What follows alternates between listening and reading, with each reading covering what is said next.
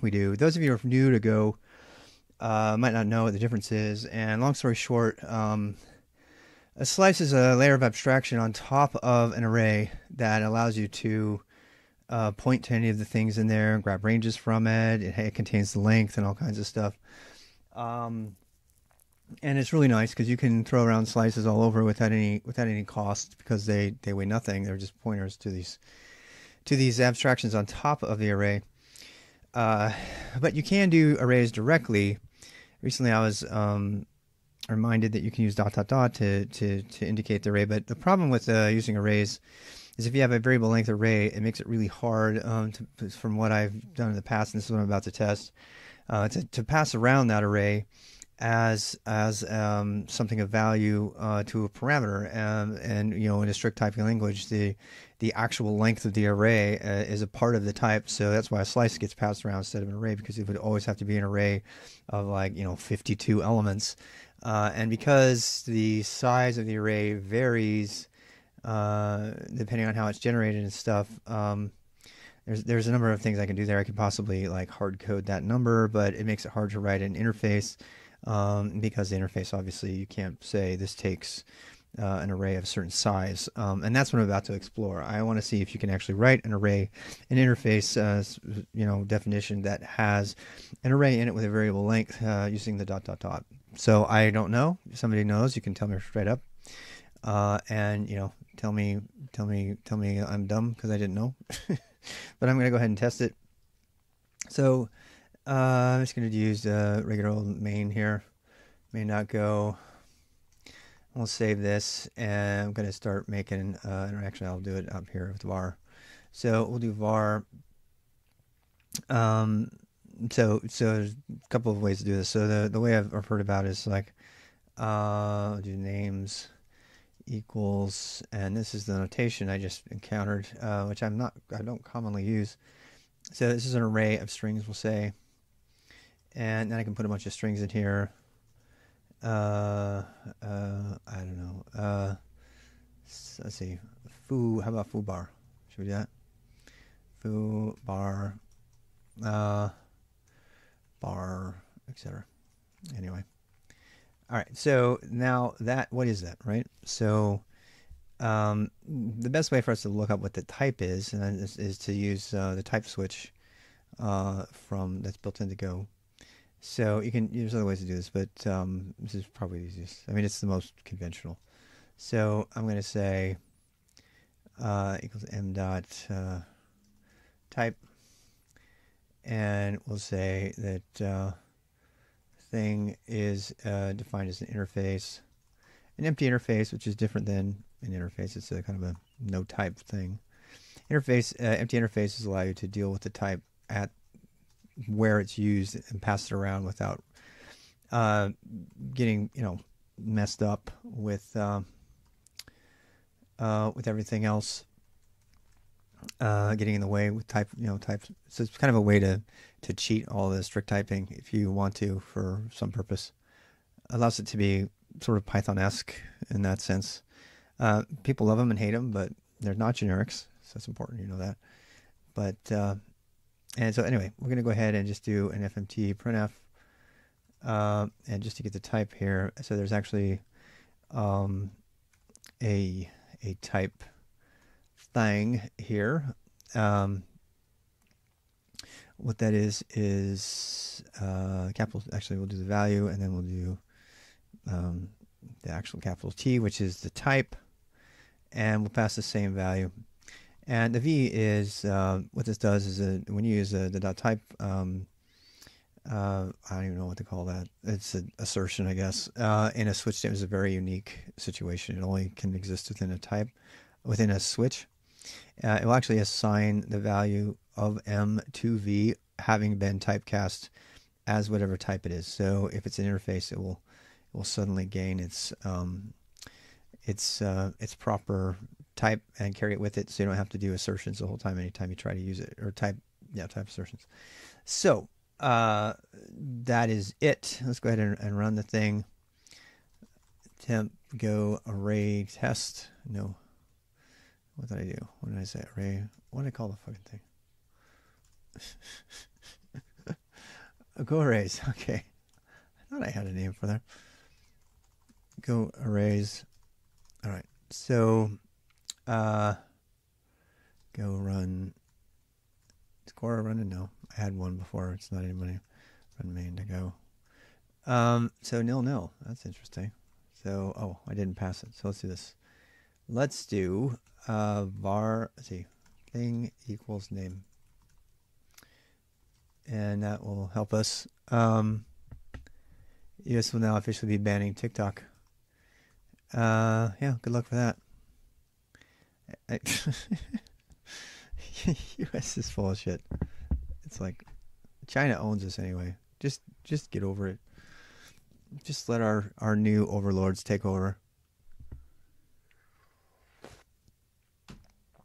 Yeah, I think it's so funny is it's all this China fear, and it's like if you think for a second that China doesn't own America already, you're being naive.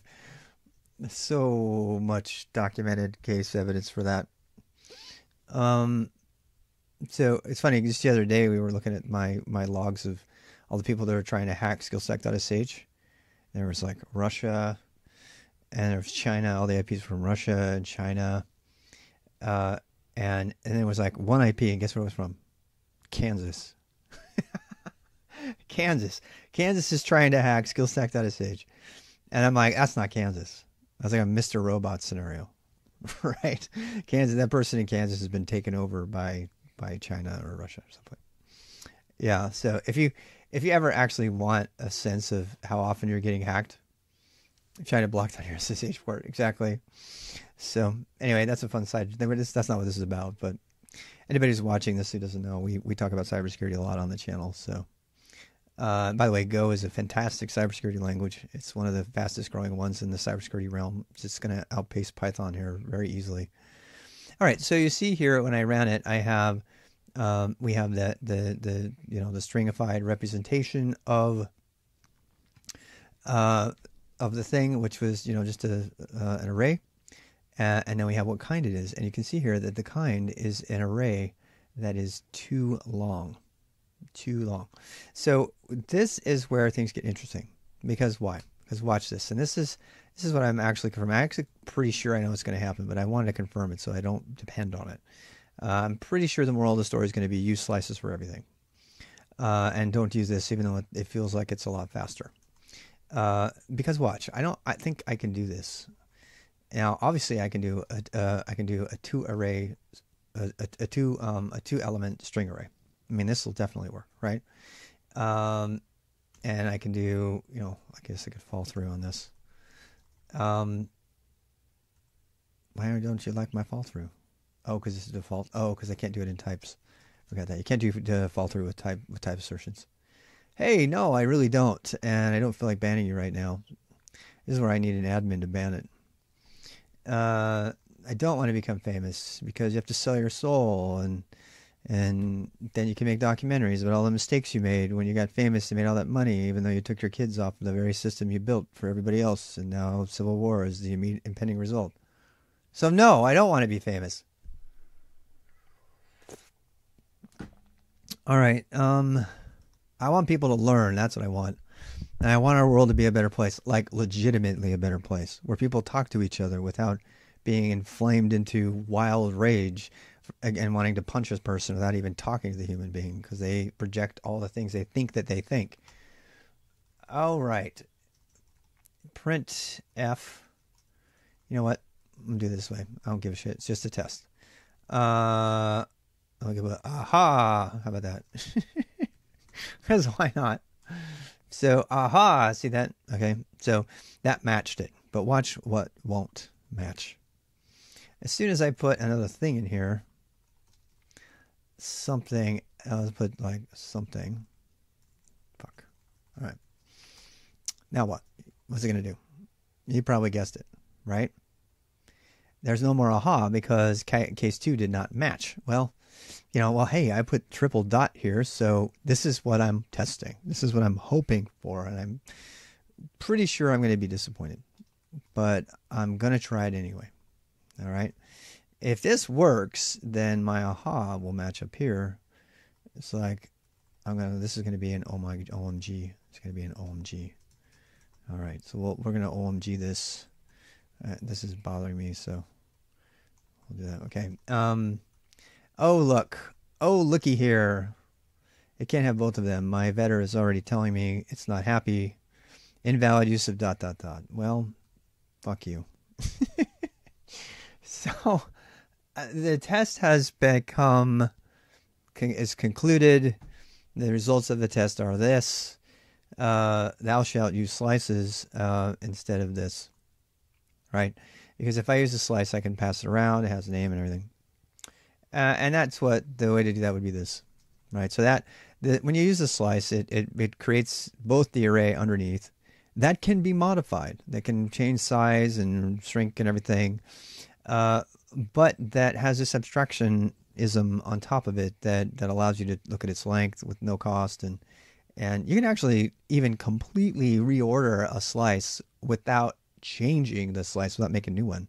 Because all you're reordering is the references to all the stuff underlying, which is super powerful in terms of when you're dealing with this kind of thing. It's just another testament to the brilliance of the designers of Go. It just really is. This idea of a slice is a completely new invention, as far as I'm concerned, for dealing with what would otherwise be problematic arrays and actually pushing memory around and dealing with pointers. So that's the moral. We're going to use a slice. So as soon as we use a slice, and of course this isn't going to match, but this will, right? This one will fail. And this will say, hey, I got a string, and it'll do it.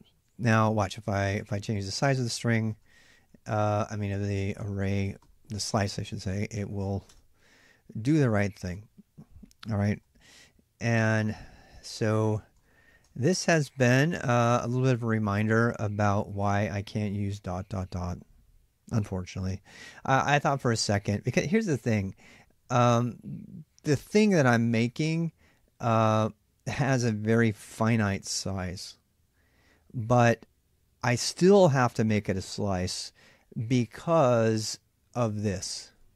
Because when I'm switching on type and stuff like that, I would have to specifically hard code the length of the array in my type switches elsewhere. Now, I don't know. I'm trying to think briefly about a generic scenario, if generics would have helped with this kind of thing. I suspect not, but this is definitely the conclusion. The conclusion is just use a slice. You might think it's wasted overhead and stuff, but it's not that much, and it buys you the ability to type switch on the slice instead of the specific array with the specific length. All right. So there you go. I'm going to go ahead and close the stream. When I come back, I'm going to be back to implementing this by fleshing out the grammar interface of the PEGN Golang reference implementation.